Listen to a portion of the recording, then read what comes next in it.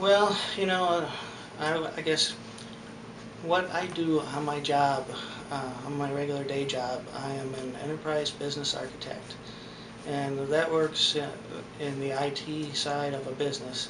And people who code are called developers, and then there's systems analysts that develop requirements for projects, and then there's the architecture group, which is similar to being a city planner. And so it's really that it falls in well with being on the city council, because you need to look at big picture items, but understand how these moves, budget cuts, whatever, are going to affect individuals.